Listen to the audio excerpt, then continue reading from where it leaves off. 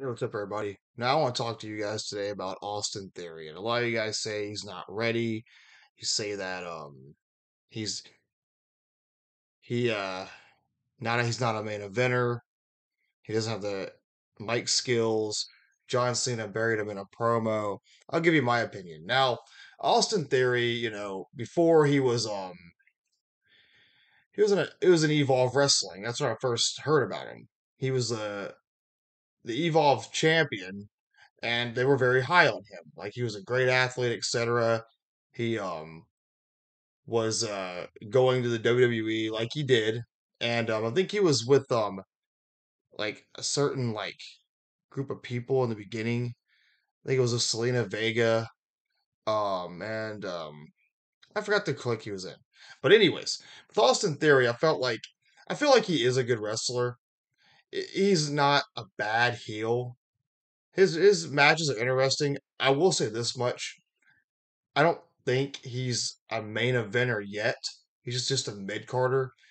I think that um he does kind of try too hard. He is kind of like the cocky, arrogant young heel, thinking that he's better than everybody else. Like a young Randy Orton, I guess is what you can compare him to.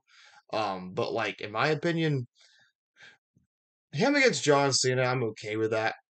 That's not like a bad match or anything, even though people bash it. I don't think it's a bad idea to put him there.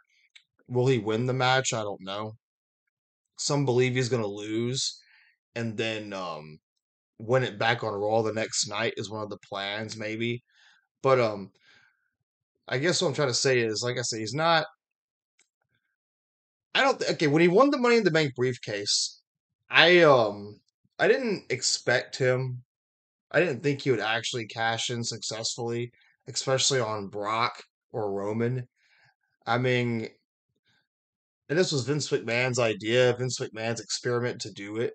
I mean, he could have held the world championship, both the belts, and it teased, and a lot of people believed it was going to happen. But I kind of didn't. Once when he had the Money in the Bank briefcase, I didn't see him as being ready to be the champion right there. You know, I didn't see him being ready. What will it take for him to be ready? I don't know.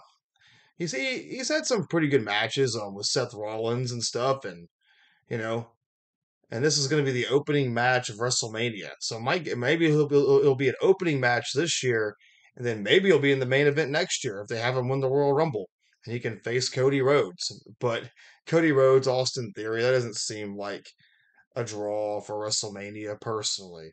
So I guess to sum it up, in my opinion, he's a really strong mid card, not much of a main eventer. I don't see it in him to be a main eventer, but he's not a bad talent at all. There's nothing wrong with him. Just how to get him to that spot is the hard part. What will it take? Will it take him beating Brock Lesnar, beating Roman Reigns? He might even beat Cody Rhodes. Who knows? Um, but that's my personal opinion of Austin Theory. Not a main eventer, just a strong mid carder. And who knows? Maybe we'll be shocked later. That's my opinion of Austin Theory. Give me your thoughts in the comments below. Do you think he's ready? Am I wrong? Am I right? Is he a future world champion?